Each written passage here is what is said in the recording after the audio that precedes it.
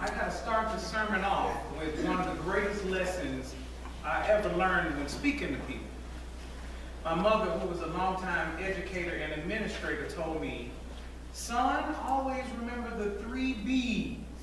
She said, be good, be brief, and be gone. So I promise not to take too much of your time this morning. That being said, I would like to thank Pastor Joyce Smith and Jerry for allowing me to be a part of today's worship service. It's a humbling opportunity. Thank you. Being brief wasn't the only lesson my mother taught me. Every day of her life, she found a way to deliver life lessons to me in hopes of molding me into become a good man.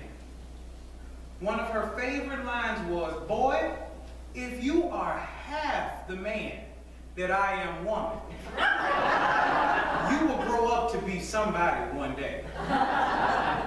Every time she said that, I would look at her. If she was so arrogant, I couldn't believe. I was just like, is this woman serious? But when I look back on it now, I see a confidence, a special amount of confidence that she possessed. And that confidence was needed to lead her flock. Dr. King also possessed an extraordinary amount of confidence. His profound words resonated through the hearts and minds of millions of Americans during the Civil Rights era. And if for a moment he openly seemed weak or fragile, that movement that he led likely would have collapsed. This confidence shone brightest when he spoke to the multitude. This man was brilliant. I had to sit with a dictionary and a thesaurus a few times listening to him speak back in the day. Thank God for the pause button, because if I didn't have it, I would have been lost quite a few times during his sermons. Can I get an amen? Amen. Now, one could agree that Dr. King was a Renaissance man, but I feel that his most extraordinary gift was his ability to educate and lead the masses. When I think about great teachers and preachers from the Bible, one of the first names that comes to mind is Peter. And I reflect back to one of my favorite spirituals where I first learned of Peter's oratorical prowess. There is a balm in Gilead that makes the wounded whole. There is a balm in Gilead to heal the sin-sick soul. If you can preach like Peter, if you can pray like Paul, you can tell the love of Jesus and say he died for all. Peter preached about Jesus dying for all in Acts 2, verses 14 through 36. Here you find Peter standing up and raising his voice to a crowd, spreading the good news. Verse 29, Peter says, "Fellow Israelites, I can tell you confidently that the patriarch David died and was buried, and his tomb is here to this day. But he was a prophet and knew that God had promised him an oath that he would place on his descendants on his throne.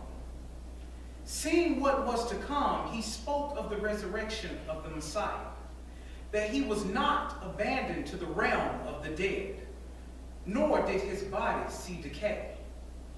God has raised this Jesus to life, and we are all witnesses of it. Exalted to the right hand of God, he has received from the Father the promised Holy Spirit, and has poured out what you now see and hear. For David did not ascend to heaven, and yet he said, 'The Lord said to my Lord, sit at my right hand until I make your enemies a footstool for your feet.' Therefore let all Israel be assured of this. God has made this Jesus, whom you crucified, both Lord and Messiah. This is the word of the Lord. Amen. Moving back to verse 29, something stuck out to me. Verse 29 says, fellow Israelites, I can tell you confidently that David died and was buried, and his tomb is here to this day. Now, Peter was illuminating that King David, who was a prophet and a man after God's own heart, was just a mortal. Now, moving forward to verse 36, Peter said with authority, let all of Israel be assured of this. God has made this Jesus, whom you crucified, both Lord and Messiah. When they heard these words, people didn't automatically believe the good news now that Peter and the disciples were spreading around. But that didn't stop them from sharing the gospel.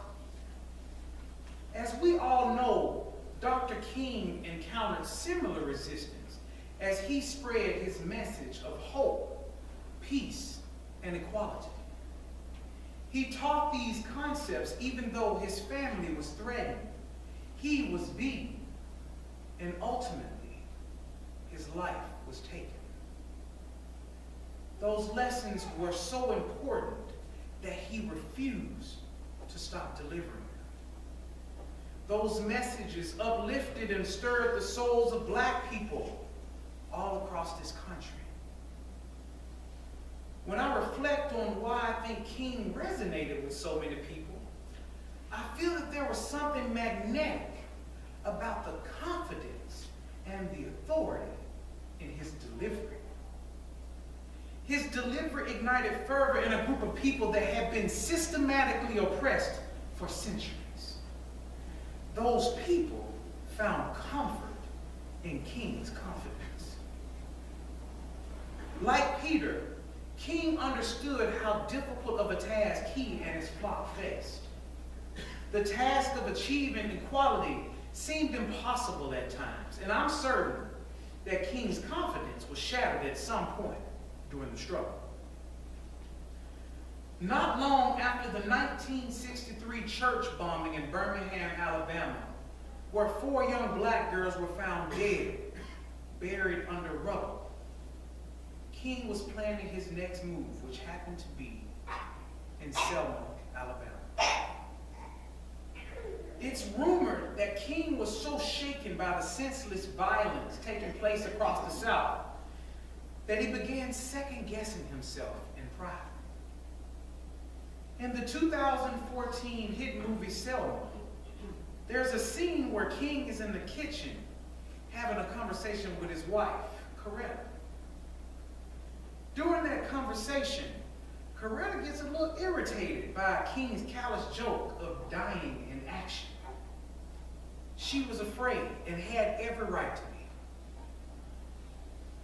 Before his big trip to Selma the next day, you could see the fear in King's eyes.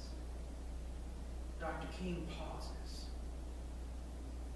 He took out a piece of paper from his wallet and he placed a phone call.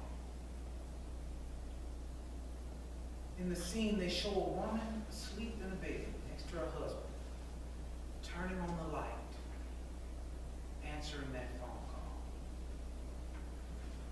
Dr. King greets the woman and says, Hallie, I need to hear the Lord's voice. That voice spoke through the golden pipes of Sister Mahalia Jackson, one of the greatest gospel singers of all time. Mahalia obliged Dr. King in saying, "Take my hand, precious Lord." The scene transitions into King and his flock arriving in Selma the next day to begin their newest journey. The rest is history. Now, even if this scene didn't actually happen, it's rumored to have happened, but even if it didn't happen, King would almost always have a song lead before his sermons and speeches. Those songs gave him strength. Those songs ignited him. And I'm willing to bet that he had one of those powerful songs before he said what I find to be one of the most profound things he ever said. He said this: it really boils down to this, that all life is interrelated. We are all caught in an inescapable network of mutuality, tied into a single garment of destiny. We heard those lines earlier in prayer during this worship service. Whatever affects one directly affects all indirectly. We are made to live together because of the interrelated structure of reality. Did you ever stop to think that you can't leave your job in the morning without being dependent on most of the world? You get up in the morning and go to the bathroom and reach over for a sponge, and that's handed to you by a Pacific Islander. You reach for that bar soap, and that's given to you by a Frenchman. Then you go into the kitchen to drink your coffee in the morning, and that's poured in your cup by a South American. Maybe you want some tea in the morning, and that's poured in your cup by a Chinese. Or maybe you're desirous of having cocoa for breakfast, and that's poured in your cup by a West African.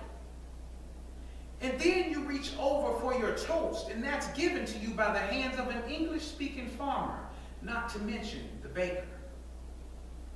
And before you finish eating breakfast in the morning, you've depended on more than half of the world. This is the way our universe is structured. This is its interrelated quality. We aren't going to have peace on earth until we recognize the basic fact of the interrelated structure of all reality. Those are King's words. Now, when you meet resistance like Peter, when you suffer hardships like King, I challenge us all to close our eyes, reach out our hands, and sing these words.